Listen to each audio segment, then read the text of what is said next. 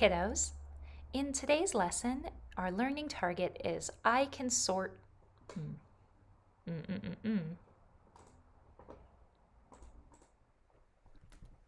Hi kiddos!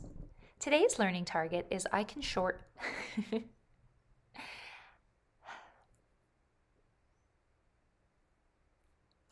Hi kiddos! Today's learning target is I can sort shapes in different ways.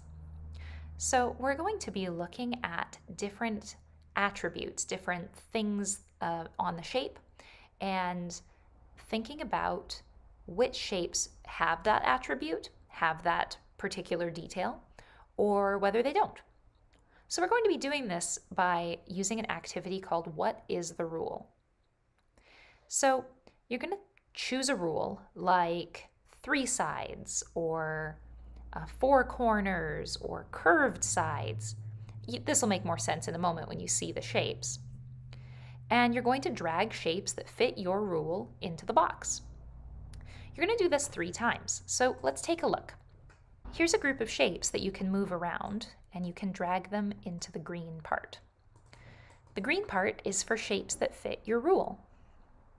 For example, if my rule was shapes with curved sides, I would put these 2 shapes in there because those are the only 2 shapes that have curved sides. All the others have straight sides. There are lots of other rules you could think of though. Your rule could be how many corners your shape has, maybe choosing shapes with a certain number of corners.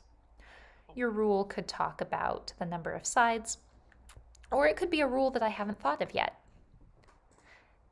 This page and then the next 2 are all exactly the same, but on each page your job is to think of a new rule and drag the shapes over. When we have our meeting tomorrow, we're going to be sharing these with our friends and seeing if they can guess what your rule is. All right, so if you want to review different shapes and all of that, you can watch the other videos in this lesson to remember what we call shapes with certain numbers of sides and things like that. Otherwise, think about your rule, drag your shapes in that fit the rule, and come up with 3 different rules for this assignment. That's what you need to be finished. All right, that's all for this video. I'll see you in the next one.